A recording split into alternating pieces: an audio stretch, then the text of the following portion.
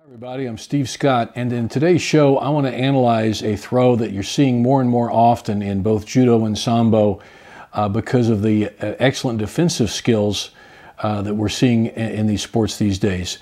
And the throw I'm just talking about is the outside spinning throw, or the moving on the spinning outside the body mass of your opponent rather than the traditional way of stepping inside and throwing them over your back or your shoulder, your hip, whatever it may be.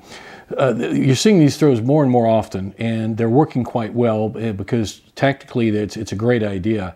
And they've developed because, primarily, at least in my opinion, of the very good hip block, hip cut, blocking type movement where, when the defender completely shuts down and stops his opponent's attack by using his hip block and cutting away in a kind of a quick turning, fast taisabaki hip action type movement.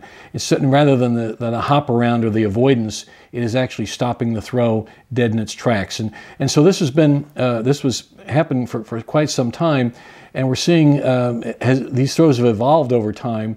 These spinning on the outside and attacking. So I'm going to take a look at these today, and I've kind of focused it on two primary tools or handles that the attacker will use when throwing his opponent. The first one is the lapel, and using the lapel and then spinning to the outside. So by controlling the lapel, he controls his opponent's shoulder significantly and is able to manipulate that and turn on the outside.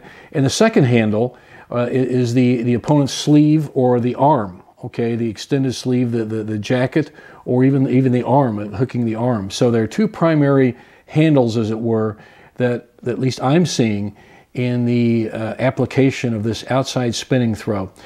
So first we're going to cover the variation with using the lapel, the eri, E-R-I, the lapel, controlling the shoulder. In the second part of the video, we're going to look at the use controlling with the sleeves and the arms. Now again, we do a lot of Sambo, and so you're going to see some of this from our Sambo perspective as well as a Judo perspective.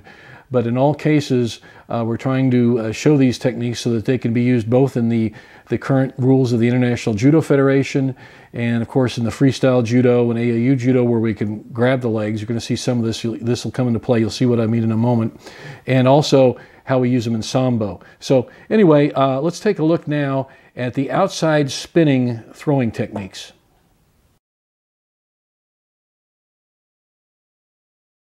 Basically, I'll try this, and when I'm coming in, he may pull his arm away, and it pops it free, like, oh, I lost his arm. Well, I can still save this throw. And so what he would do, as long as I keep coming in, and I can spin and turn, and he gets a lot lower than me and a lot better than me, so I'll have to do it on Eric. And so watch how when Derek comes in, and there he just catches a spin. Yeah. Keep that arm in. Don't stick your arm out because it will get broken, okay? So he comes in with that lapel-style Seoi-nage, and he turns away, and catches it. And watch what he does, is he just keeps rotating through that deep canary-style spin. When he comes in here, and he looks the other way, and he just whips. Now, if like in the IJF tournaments where you can't touch the lower extremities, you can just keep turning and just, windmill. Like that. So you don't really necessarily have to, or you could also, and grab that leg. There. Bam. See that? So, if you were like in AAU Judo or, Sambo, well, yeah, you could pop the leg and not the pants. But let's look at that again. When he comes in, and when he comes in, he just swings in all the way, and he just may turn, the guy may cut away and turn away. This is what it's used for. And now, what Derek does, he keeps rotating through, and he just does the whip. And in a real tournament, you may end up landing on the guy, but that's a nice, clean finish. That's a really nice, clean finish.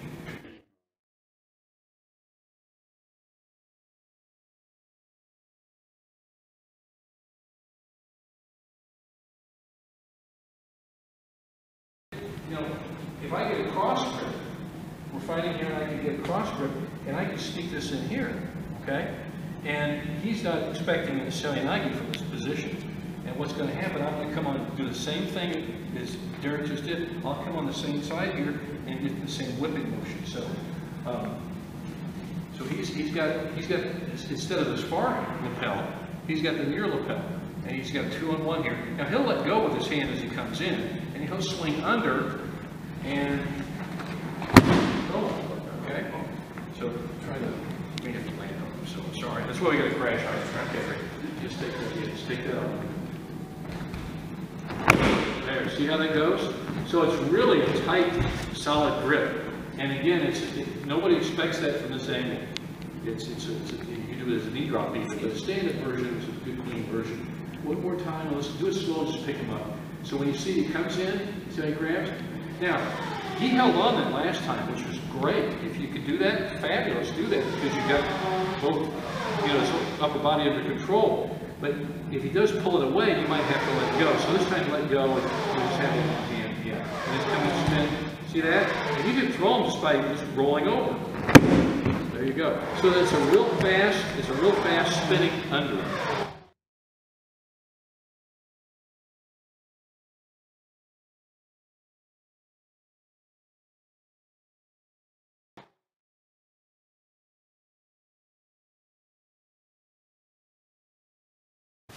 Okay, so we're going to do basically the same thing off of our lapel grip. Okay, you got to get your form on the guy so that he's moving for you. Okay, so move through, catch, and see how he's now across my belt line. Okay. You've got the inside grip. Your right hand is on his left lapel. Right. Okay. Okay. So as we're through here, okay, I'm going to take my step across, move him, and catch immediately as I step in.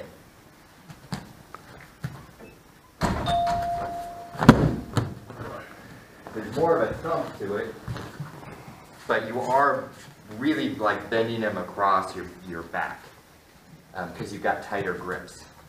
Okay, whereas with the arm, you have to really work hard to get it pretty tight. Most of the time when you do it fast, he's a little bit looser. You really don't have that option when you've got the lapel. And if you do it right and your elbow is still in there, he's right there. So that elbow kind of helps jack up his left arm in the armpit area. Yep, and then big deep grip on his thigh, and I'm going to look behind me. And if it's going to work for a Morote, it's going to work here. Okay, because the same principle is there. I just need to get his shoulders moving so that I can catch a hold of that. So if you prefer the curl and Morote style grip, go for it. It's going to work just as well.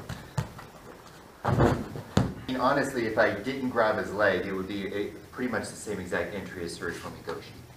You're jacking him up high, you're kicking your hip across, But you're just coming outside his arm instead of inside the mass of the body, inside of his grip, yeah. Right. Could you show one more time your grip, that setup, that right hand is there, and that's the standard setup pretty much. But instead of coming in across coming just like a standard hip throw, instead of coming in there, you're coming into the outside of his body. You're spinning outward. Yeah, it's just a super, super tight circle. So, through here, catch him in the armpit, rotate around.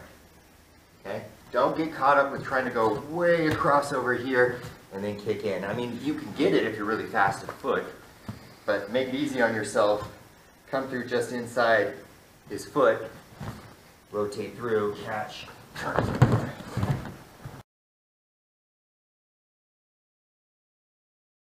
Set that up. So Eric, you're grabbing Derek's with the left arm, and you spin to your left, keep spinning all the way around, grab, and roll over, okay?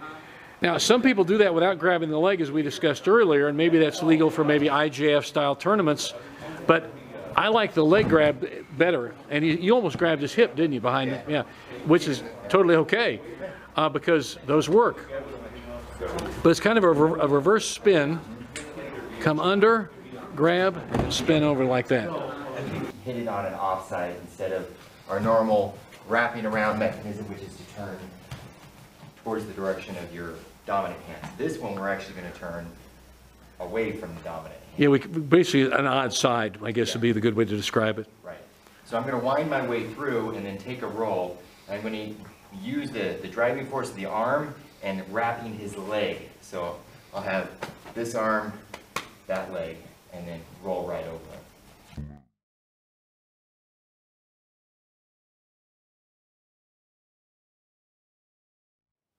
Running through here. I'm going to break his grip because a lot of times when this happens, if he has a hold of that, when we roll over it, pulls his wrist down and hurts his wrist. So I'm going to break that free, okay? I'm just going to shoot this across as I come through into my Seonagi motion and wrap his leg. Okay, and then from here, we're just going to take either a direct look back behind us at the wall or a shoulder roll, whichever way you want to think about it. Tuck and roll. As soon as you get that leg, go for it.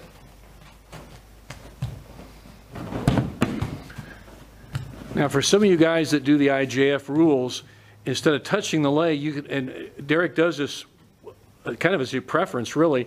You grab around the waist when you wrap it. So why don't you show that one? Okay, so we're going to come around here like this into the Seonagi and catch around back. You can almost try and catch his belt if you need to.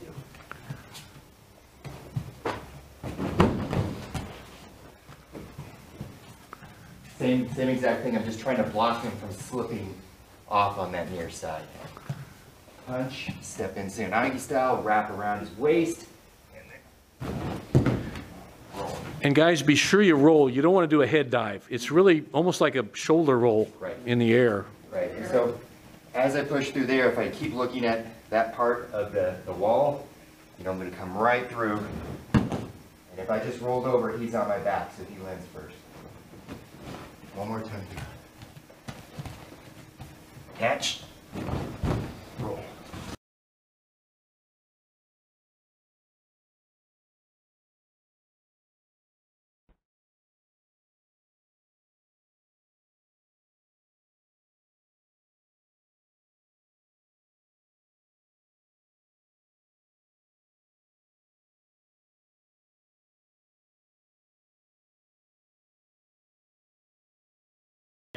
Run us through it, and there you finish it. So you're doing the twisting throwing technique, and you add that at the very last second. You don't make it a big move at first. We were talking about this. It's like the cherry on top of the ice cream sundae. Yeah, it's the cherry that adds a little flavor. In this case, adds a little more power into the throw too. Right. And you'll notice when he comes over, I'm rolling on top of him, not on top of myself. Correct. So you haven't initiated this. This isn't like a classic Uchimata attack. No, I'm not like you're not coming in that leg first. You're spinning in. And like the spinning throw, okay, the twisting throw, and at the very last second when you're grabbing the leg and you come in, add that Uchimata.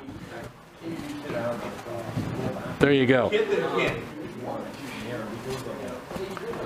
But there you add the Uchimata with it. It's almost so it's that twisting throw we've been doing earlier tonight, and now we're just adding. There you go. You can see how the Uchimata addition, that inner thigh, is coming across there. Now that is. That's an Uchimata from hell. And that could even salvage it if he kind of cuts and ties the bag out of it or so on. Right. That movement, that extra, at the very last second, that thigh sweep, catches it and adds a more element of power, actually, a little more ballistic effort into it. So, yeah, so keep doing it a few times. Let's have fun, and I'll video so everybody can see here. And it's your right leg that's sweeping. And the right leg is just this classic Uchimata type thing in that case at the very last second. So, but notice how he's left arm spin under, grab with his right arm, and Uchimata. So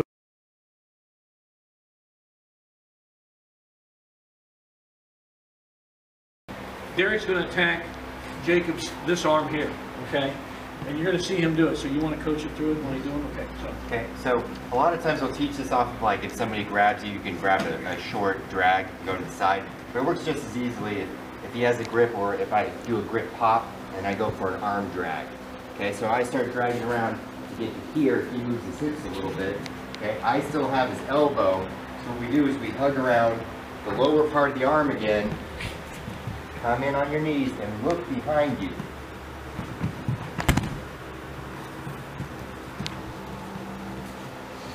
Again, catch through. Now, did you see how he threw? He kept rotating and rolling through, and Jacob came kind of on the odd side back out. So he doesn't fall normally like you would in a knee drop Seonagi. Yeah, some of you are looking quizzical. Let's look at it again, okay? Let's look at that roll. So that's where people start getting kind of hung up in how this guy should fall. So let's kind of take a look at it. Do it this way so you can kind of see which way I'm looking.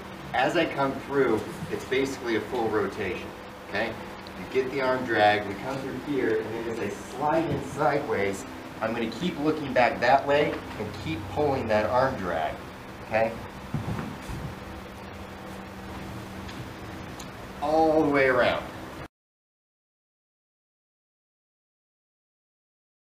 So basically, we're going to come down and get our hips in between his legs, like in between his knees if you can, and then you straighten up and look behind you.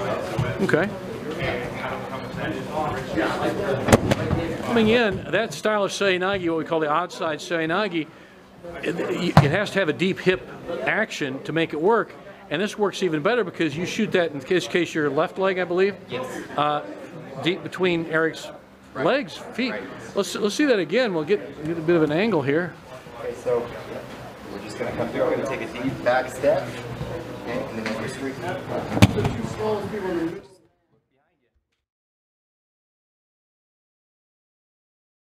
Let's look at the upper body that you're using, how you control his shoulders and arms in this particular case. Okay, so I'm going to catch inside of the grip because I'm turning that way. Right. And we catch underneath the armpit. This is a really good thing to use if you can't break a grip. Okay, come through and catch there. And now he thinks he's still winning. We come back through, catch, and over he goes. And it is such an odd side throw. That's what we call it, the odd side seoi-nage, because he doesn't think he's going to be falling in that direction. He's used to going over that way, not this way. Yes, especially because of your action. So one more time, and then we'll go on to something else.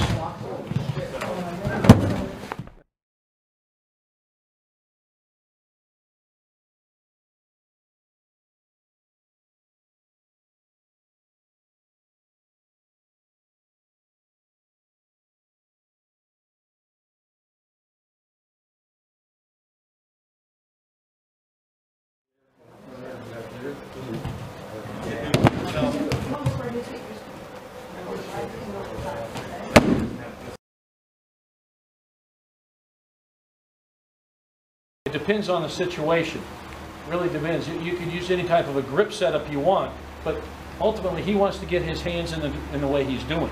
He may have a lapel to start. Yeah, anything.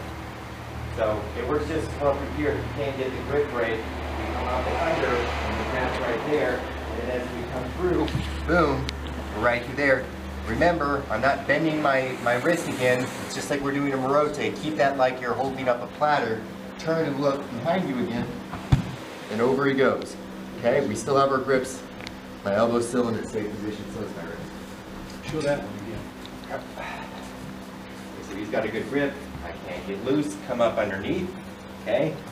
It's a little bit easier to take a step to the side and then swing in. Okay, notice again my elbow is pointed sideways. I keep turning behind me and rotate up. That's what we call an odd side knee drop seoi-nage, because you're coming the opposite side one normally expects into a knee drop seoi-nage. Just come into and throw him just a basic Ippon seoi-nage knee drop style. So if he comes in, there's your knee drop seoi-nage, right? Okay, that's it. Now let's look at the difference. He's coming in the other direction. He's rolling the other way, as you can see. Show that second variation, which some of the guys, the looks on their face, they like that as well. Okay. Grab a hold of his lapel, his sleeve down next to his wrist, come up underneath his armpit, and catch the near side lapel. Alright? Okay, we're going to step across, drive your elbow through, see how we still have a hold of his sleeve. Okay? Turn and look behind you. Rotate through.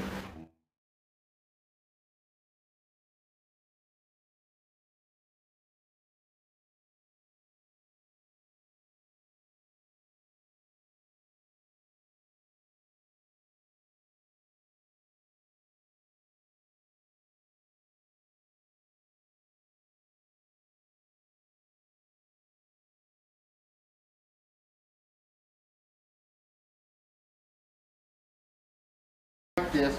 We're in here, we're low. but we're going to do it standing so that he doesn't have a chance to reach out and catch himself.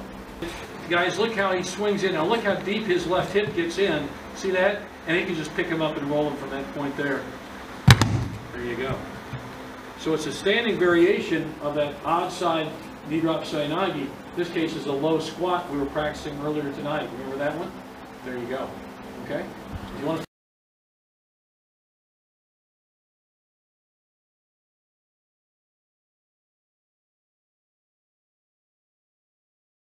when I'm coming in, he may pull his arm away, and it pops it free like, oh, I lost his arm. Well, I can still save this throw. And so what he did, as long as I keep coming in and I can spin and turn. Here comes in, he comes in, and there he just catches a spin.